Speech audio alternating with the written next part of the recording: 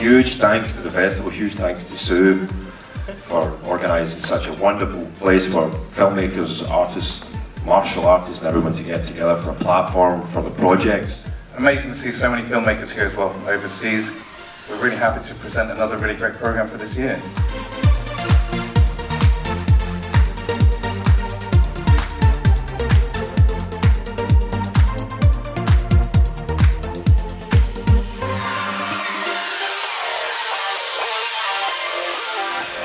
The winner is Best Action Choreography, Trang Ed Novak. The winner of Best Actress is Genevieve Duang in Tran and Noah. The winner for the Best Documentary Film today, Shaolin Warrior. The winner is Bryan Larkin in Dead End. The award for Best Director goes to Carter Ferguson for Dead End. Audience Choice Award goes to Chopsticks. According to our judges, the best short film is Chopsticks. Congratulations.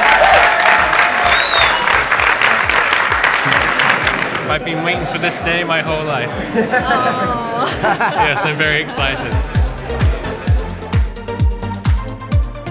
Then we go to do Accident Man, and he takes me aside and he says, Scott, you do realise there's a lot of dialogue in this movie, don't you? Yes, Jesse, I wrote it.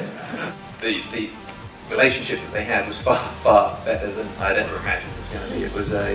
It was quite magical to watch, and it still is to watch it. I find it fantastic. There was something there. I mean, it was an immense amount of hard work on their part.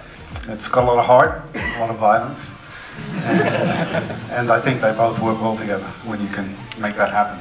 Not just a senseless action movie that you lose interest with, so hopefully these characters keep you guys entertained. My short film, or our short film, Salvation, that's been here a couple of years ago. And so to be able to bring Vengeance, this feature, with a lot of hard work from everybody, a lot of people who are here, thank you for coming, here is a real honour. I spent my entire wrestling career getting beaten up, and I said, Ross, I'm leaving wrestling to become an actor. There's no way I'm having a single scene where I'm just getting beaten up. I've done enough of that, I've moved on. I'm just going to be more diplomatic, but